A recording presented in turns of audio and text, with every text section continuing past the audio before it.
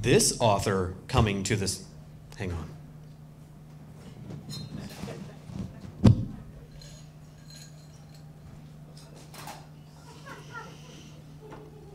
That did not go very far.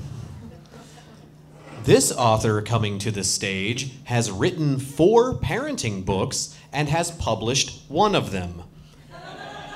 After his 4th divorce, he decided to keep it real with his new book, Trials of Being a Decent Stepfather on Trial.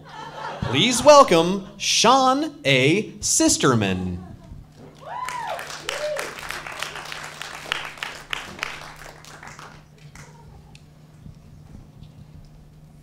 Hi, or hello, or howdy, or bonjour, or bonjour, or yo, or as they say in Hawaii, bye, or aloha if you're trying to be fancy with it. I am Shawn A. Sisterman. That is Shawn A. Sisterman with 2 T's. The 2 T's are in my middle name. Asked. Shawn Asked Sisterman. A-S-T-T. As you all know, I have written several books. Getting Back with Your Ex-Wife. I did not complete that one. Getting back at your ex-wife that you were originally trying to get back at. That one did not complete as well. And the last one, Different Ways to Say Hello. The book that I am publishing now is, as you all know, Different Ways to Be a Stepdad. They made me change the title to The Trials of Being a Decent Stepfather on Trial. I'd like to read a quick insert, if you will, in my book.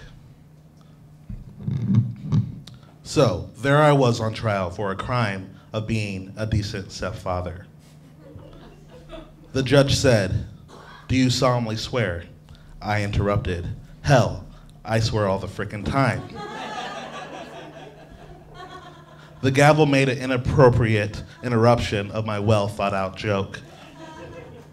By the judge's voice, I could tell this was going to be a long week, or 7 days, depending on your calendar. "How many restraining orders have you broken?" asked the lawyer with the bad breath. I should have known not to hire him because he always popped in garlic pills for supplements. "None that I know of, unless you include the ones from my previous wives." You see, people of the audience, I am a decent stepdad, meaning when my life leaves me, I do not leave my kids, no matter how bad the marriage was, or how long or short. You see, my stepfather left me when I was 19. I remember that day. It was a rainy day, and I told him to leave. He did. He failed the test. I, however, will not fail that test. I had 4 wives. 2 of them are deceased in my heart.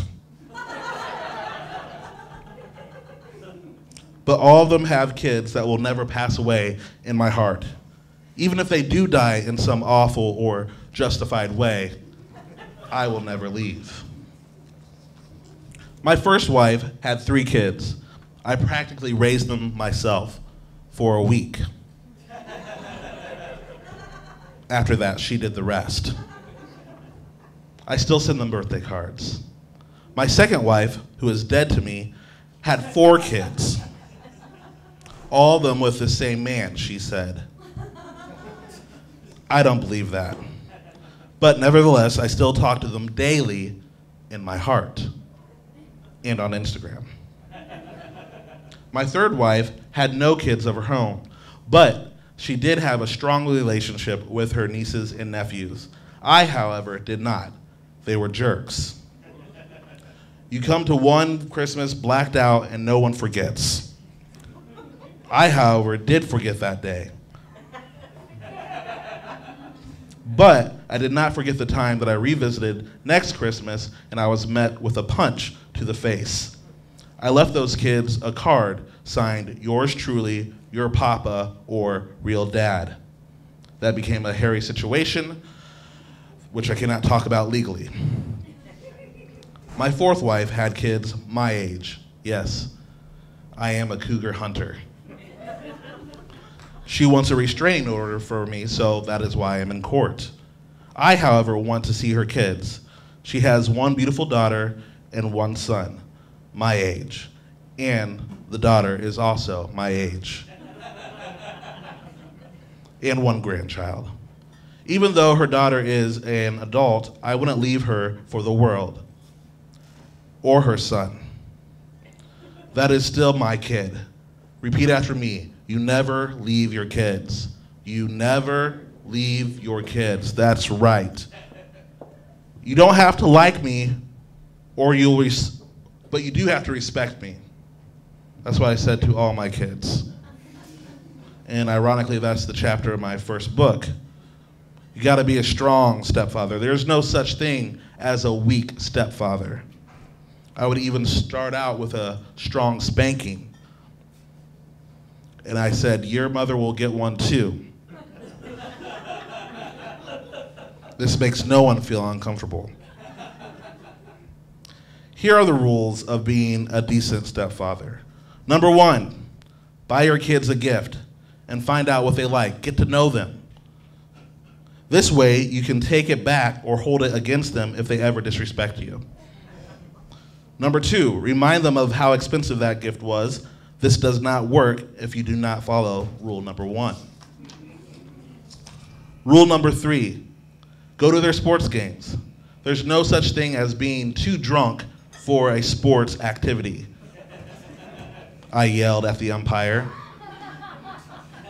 and was kicked out of that chess tournament. Number 4, you can always be too drunk for sports activities. This is true. I don't like it, but it is true. I have to say it. Number 5, there are some things you cannot do on school property. I go into that further in detail in my book, Different Ways to Say Hello.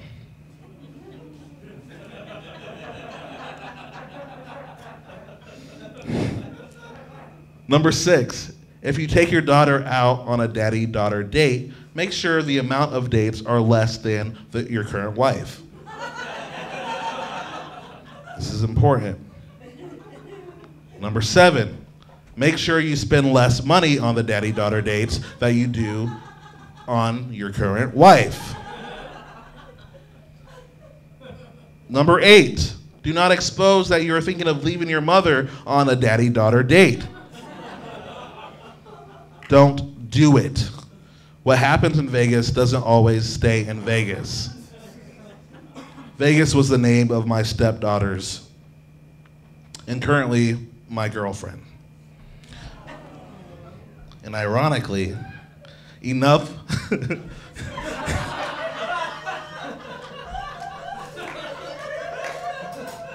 And ironically, what happens in Vegas does stay in Vegas for 9 months. Yes. Number 9, you're going to be a grandma is not a good way to break up with your current wife. Your future brother-in-law and son will not like that. He has wrote me, he did not like that. And number 10, repeat after me, of course, never leave your kids. Repeat after me. Never leave your kids. Thank you so much.